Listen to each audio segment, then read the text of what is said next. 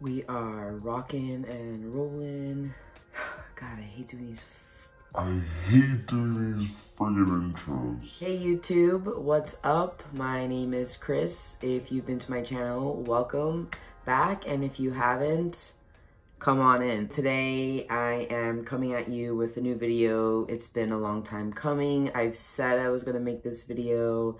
I'm finally making this video. I'm so sorry it took so long. But it's to talk about travel reimbursement for your insurance.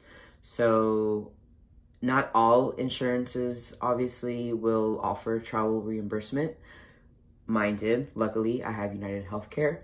And I just kind of wanted to talk about that a little bit because not many people are aware of it. I wasn't made aware of it until, I would say, 7 months post-op. I found out about it. It was because another person who works for my company mentioned who happened to be able to use it for their surgery. So I was like, oh wow, bet. According to my employer's United Healthcare benefits guide for transgender patients, we have a benefits guide, which is awesome. It might be that your insurance company, your employer has provided a transgender benefits guide. I have found it very, very helpful, so it doesn't hurt to find out if you have one. We can receive travel and lodging reimbursement up to $10,000.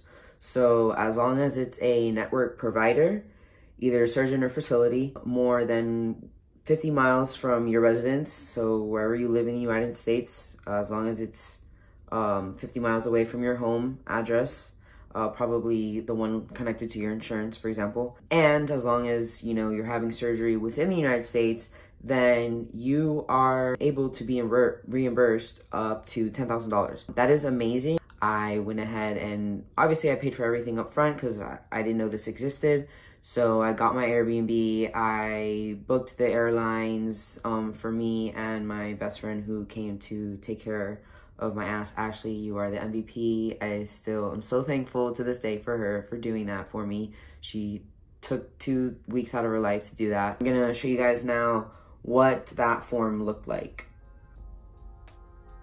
This is the United Healthcare Travel and Lodging Assistance Program form I was sent via email to fill out when I inquired about this myself. I believe it took anywhere from 3 weeks to a month before they finally sent me my reimbursement, but it worked. I imagine for each insurance, the form will look differently, but all I had to do was fill it out and send it back to them. I hope you found that helpful if you came to learn more about travel reimbursement and what your insurance company can possibly provide for you. If you have any questions, you can comment below. And if you found this video helpful, please give it a like down right over here. I don't know if I hope I'm correct, somewhere down there. Subscribe if you would like. The next video that I will one day come up with soon, hopefully. I wanted to make a video about surgeons in Florida because off the top of my head, I know of like the big 3 here in Florida, for example.